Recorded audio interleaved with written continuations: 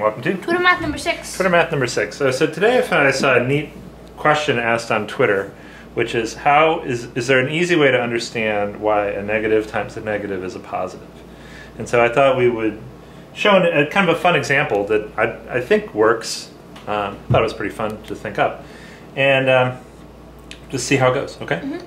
So what we're going to take a look at first is what we've arranged with our Duplo blocks, which is 5 plus 2 times 4 plus 2.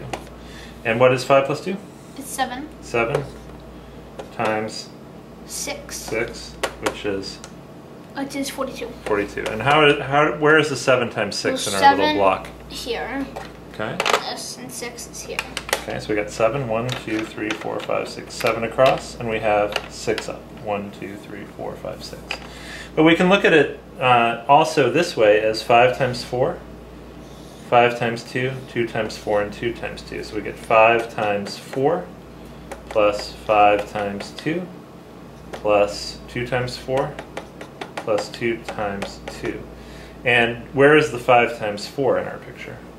It's this area right here. It's the red area. There's 5 blocks across and 4 up. Where's the 5 times 2? The 5 times 2 is this. It's the yellow block. Yellow area. Where's the 2 times 4? 2 times 4 is this blue area. Okay, and the 2 times 2? Is this little square. Okay, so that's pretty neat. We get a nice bit of geometry here because this is 20 plus 10 plus 8 plus 4. So 20 plus 10 is? 30. Plus 8 is? That's 38. Plus 4 is? 42. Hey, look at that.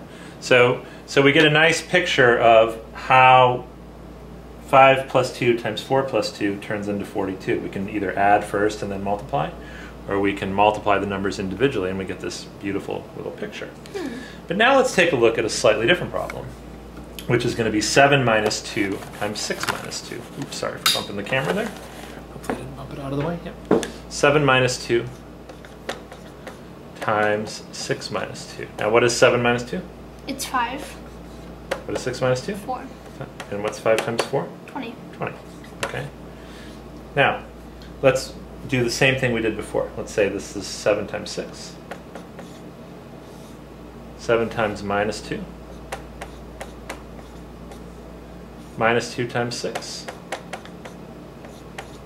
Plus, and then the last one, minus 2 times minus 2. Okay. Sorry for running out of room there. Well, now, do you see a 20 anywhere here? Yes, it's this red area.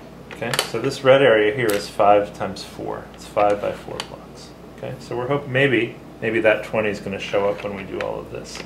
Do you see a 7 times 6 anywhere? Yeah, it's the entire red, yellow, green, and blue area. Okay, so our big rectangle is 7 times 6. Now 7 times minus 2, that's minus 14. What do you think that means? That means... Sorry, 7 times minus 2. Probably means taking out this area. Taking that out. 7 times minus 2 we could interpret as taking this away.